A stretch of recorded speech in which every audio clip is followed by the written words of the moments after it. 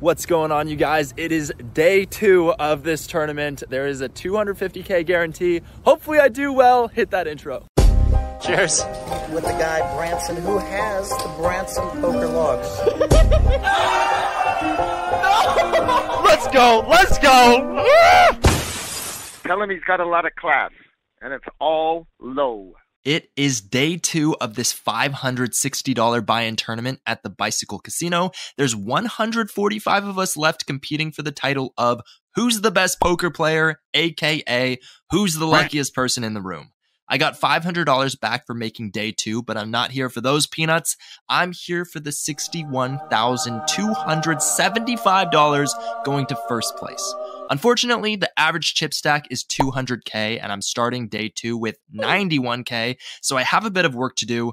A few orbits go by until I pick up Ace Queen of Spades in the big blind. The hijack limps, but the cutoff decides to pull down his pants and show everyone just how big his cojones are. He makes a sizable raise to 30,000 and it folds to me. Well, you don't make it to 30 years old without seeing a few balls. I ain't scared. I am all in for 71,000. The hijack folds, Cajone Man calls, he turns over the lucky snowman, pocket 8s, it's a 50-50 flip. I just hope it goes my way. Board runs out, 9-5 jack, come on ace, come on queen, turn 8, painful. But at least I picked up flush and straight outs. I'm thinking spade, spade, spade. No, 10 of clubs. Wait a minute, that gives me a straight, and I find the double up. 2 hands later, I get upgraded to ace king of hearts on the button. The Lojack limps, I raise to 14K. The big blind calls the 14K. And then the Lojack re-raises to 100K. It's our same Cajone Man from before. All right, let's go. I'm all in for 150K. Cajone Man calls. He has pocket 4s, but I flop an ace and hold, and I double up once again. Now I have a real stack to work with, and I pick up ace queen off in the Lojack. I open to 9K. The small blind calls, and then wouldn't you know, Cajone Man raises once again to 55K from the big blind. Man, he is my nemesis, my rival. I think about all 3 options, calling, raising, folding. So I just won 2 all-ins against him after he raised big, but yet he's willing to do it again? I don't know. Ace Queen is a good hand, but I have a bad feeling about this one. I fold, the small blind goes all in for 140K.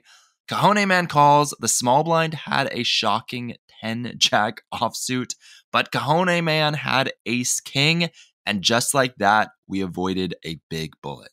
A bit later, I'm dealt ace 3 of hearts in the big blind. Under the gun opens to 12K. The Lojack calls. I don't like 3-betting against early position opens very often, so I make the call, and we're 3 ways to a flop of ace 9-10 rainbow.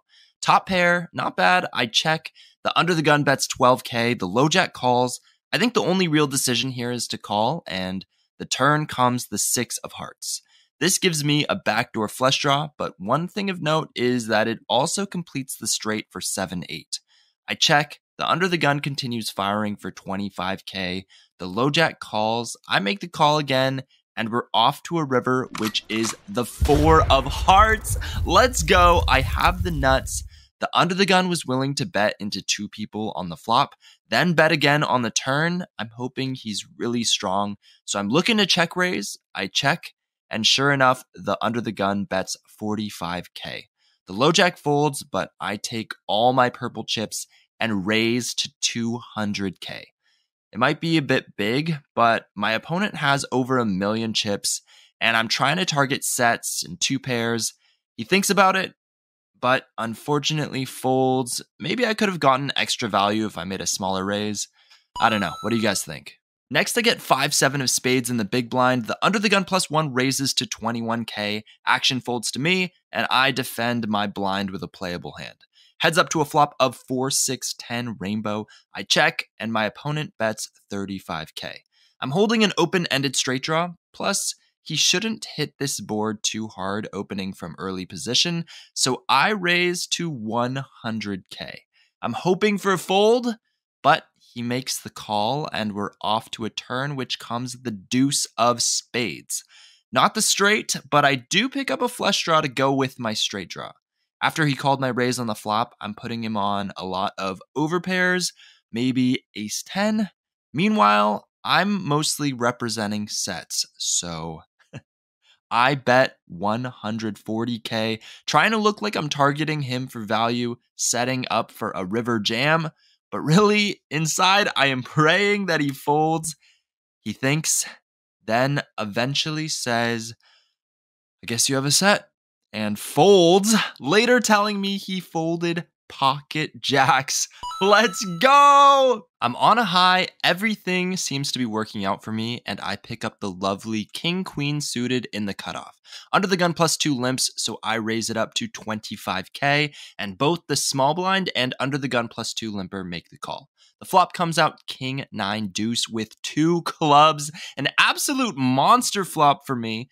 The action checks to me, and I put out a small c-bet of 25K. Only the small blind calls. Now we're heads up to a jack on the turn. The small blind checks, and I actually don't really like this jack. One of the major hands I could get value out of betting turn and river would be king jack, which would now have 2 pair. It also completes a gut shot for queen 10. So I decide to slow down and check, evaluate a river, realize my equity, and the river comes an offsuit 3. Now the small blind goes all in for 441,000 chips. Honestly, I'm shocked, but if my opponent, an older gentleman, is jamming for 3 times the pot on the river, I can't imagine a world where I'm ahead. So as pretty as my hand is, I let it go and move on. Fast forward to level 9. I've been slowly accumulating chips. I have 1 million now. I pick up 8-10 of hearts in the big blind. Action folds to my friend Nick in the small blind, who decides to limp. I do not limp. I raise to 70K. I'll gladly take a fold or play in position with a decent hand. Nick makes the call. We're heads up to a flop, which comes ace king deuce with 2 hearts. Nick checks. This board definitely favors me, as I can have aces, kings, and ace king, while Nick can't. So, with my flush draw, I make a small c-bet of 55K. Well, Nick takes my 55K, shoves it back in my face, and raises to 130K. Action's on me. Standard play here is a call, but I do know Nick likes making moves, and the only super strong hands he should have are ace deuce and pocket deuces. Meanwhile, I think he's making this move with a lot of ace-x hands. I decide to 3-bet to 300,000 chips. It's super rare to see a 3-bet post-flop this late into a tournament. I'm trying to represent a big ace or a set. Ideally, I'd just like him to fold, but if he calls, I'll most likely be able to get to the river without putting any more money in, to see if I hit the flush. Well, he does not fold. He does not call. He goes all in for 880,000 chips. And now, I'm miserable. It's 580K more to call for a pot that will total 1.9 million. I need roughly 30% to make this call, which is about what I'm getting against ace deuce and pocket deuces. But it's also my tournament life. I let it go, but you want to know the sickest part? Later, Nick told me he had ace 10, so he absolutely owned me. What once was a confident Brantzen on top of the world is simply not there. I move tables and pick up ace 7 off in the small blind. It folds around to the button, who goes all in for 235K. It's less than 10 big blinds at this point, so I think ace 7 is good enough to fight against the range of hands he's shoving with. I go all in for my 650,000, just have to get the big blind to fold, which he does.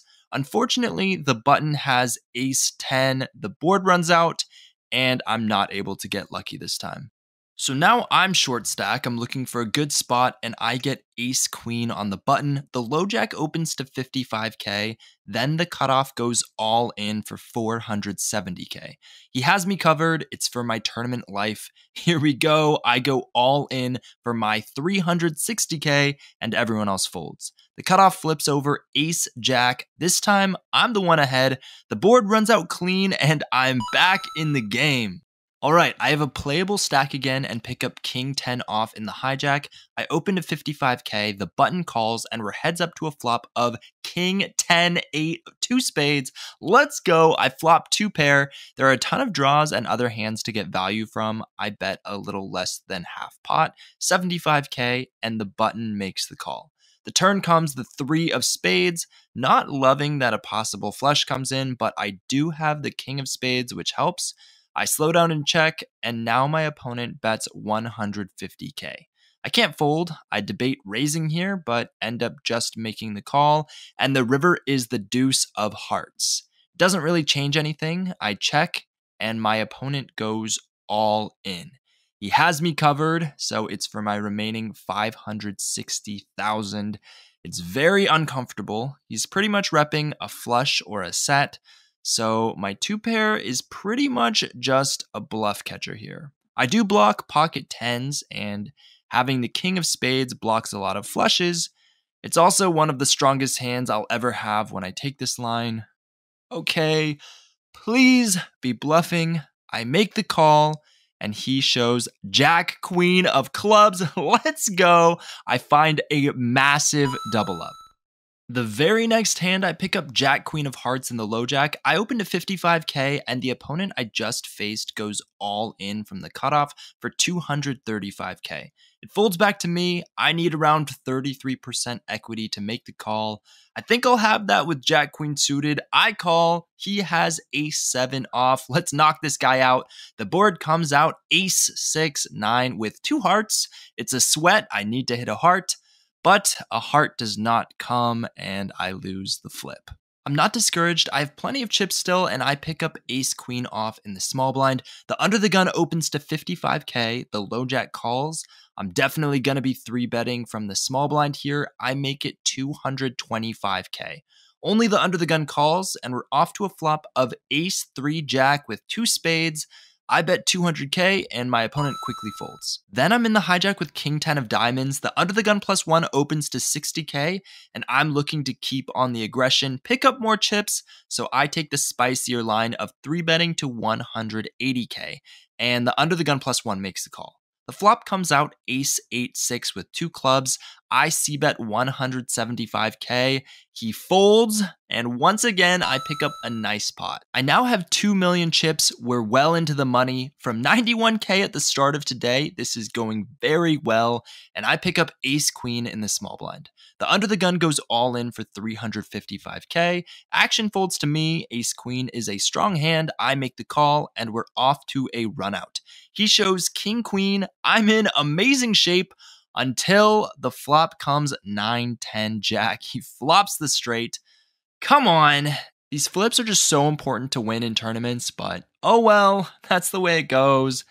That's life. Moving on, I pick up ace jack of spades on the button. The under the gun opens to 70k, and I choose to just call in position and see a flop.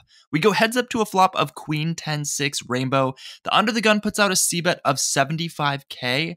I have a gut shot, a backdoor flush draw. I think it's a pretty clear call, and the turn comes the 6 of spades. I pick up the flush draw now, so when my opponent bets 160,000, I think I have to call again, hopefully hit a river, but the river comes an offsuit 4. Interestingly, my opponent checks, and now I'm thinking. I feel like if he had a queen, he would have likely bet on this river. I beat most of the missed draws like king jack, jack 9 suited, 8-9 suited, but I'm still losing to ace king, any pocket pair, or a 10. I decide to go for the bluff, betting 250,000 chips, but my opponent quickly calls with ace queen, and I feel pretty stupid. I definitely should have checked back. I think making this bluff with king jack would have been better, but with ace jack, I just have a lot of showdown against his misdraws, so it's just not worth it. All right, I get ace jack again, this time in the Lojack, and I open to 85k, a little more than 2 times the blind. The button calls. We're heads up to a flop of ace 3-8 with 2 hearts. Great flop for me, but I decide to play it a little tricky and check. The button does not check. He bets 135k, and I make the call. Turn is an interesting one, the ace of hearts. It gives me trips, but it also completes the flush. So I check it over to my opponent to see what he'll do. He bets 250k now, and I make the call again, hoping for a jack or the board to pair, or at least no more hearts. The river comes an offsuit 6. It doesn't change anything. I check, and my opponent bets 300k. It's less than a third of the pot. He could be bluffing or going for value with a weaker ace since I checked the flop. Okay, I make the call, but he shows ace queen for the bad news. He had us beat the entire time. Oh boy, 0 to hero, 2-0 again. I'm able to pick up the blinds a couple times with some shoves, and I do make it to day 3, the final day, with 550,000 chips. There's only 19 people left out of the original 770. First place takes over $60,000. I'm a short stack, but anything can happen. Stay tuned for my next video for the conclusion of the tournament. Thanks for watching. Like always, I'm Brantzen, and I'll see you in the next one.